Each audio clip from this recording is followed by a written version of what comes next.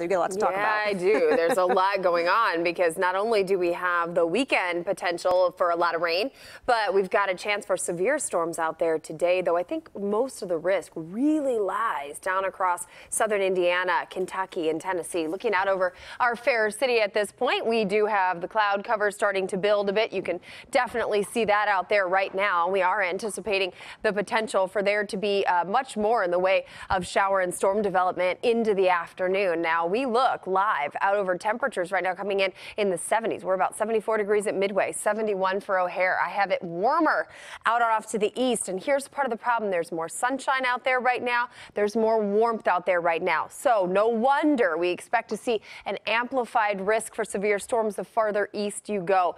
And we do have temperatures quite a bit cooler out here around McHenry and Aurora, where we've had a lot of cloud cover and even some rain.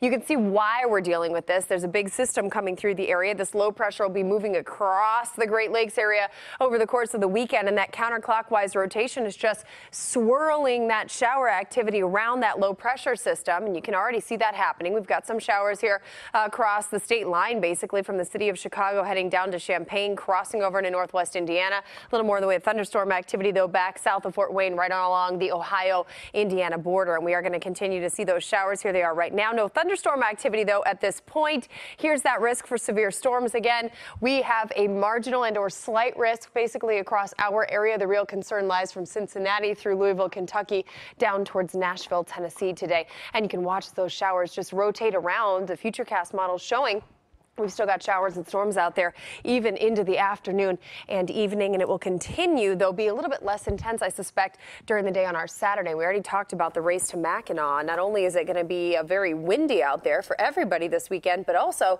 looking at cooler than average temperatures. All right, Megan, thank you. Well, the last time he performed